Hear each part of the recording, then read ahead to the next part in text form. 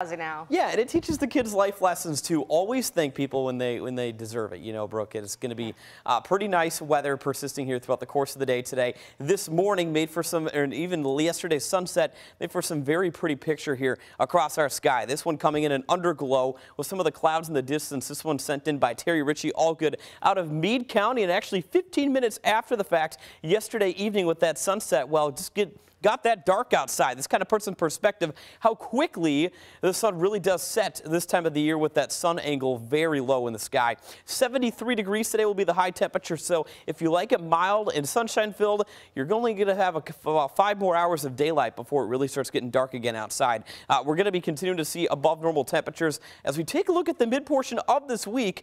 Each and every day, essentially for the past couple of days, has been above normal. The only exception being Saturday, a high of 57. We should be at 58 this time of the year. Yesterday we climbed to 63, which is just above normal. Today we're already hitting 69. We're going to be well on our way today into the low to mid 70s. I have 73 degrees in the forecast in Metro Louisville. We're sitting at 67 in downtown. Currently at the airport, 69 like I just alluded to. We're at 69 in Valley Station and a couple of other mid 60s found on the map. Kind of a strong southwest wind today at times, making for that very warm air for this time of the year. What we have underway right now is a low pressure that is churning in the northern Gulf of Mexico right now.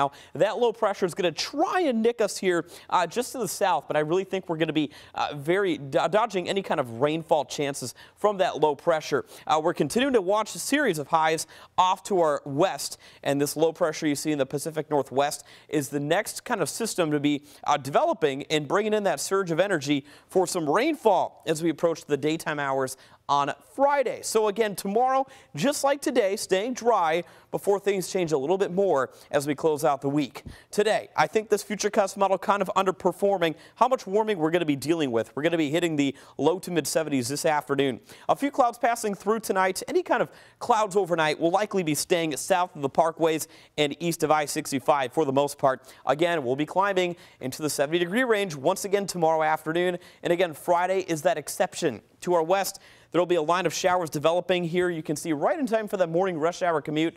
And for our western communities, and especially over Metro Louisville, by midday is when that rain's going to be timing out. Now, I do think just in time for Friday evening plans will dry out. So it's going to be kind of an all-day rain event on Friday.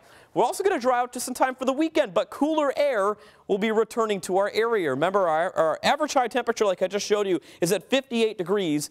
It will be cooling below normal into the weekend. Much of next week staying cooler as well. A shot of rain on Tuesday.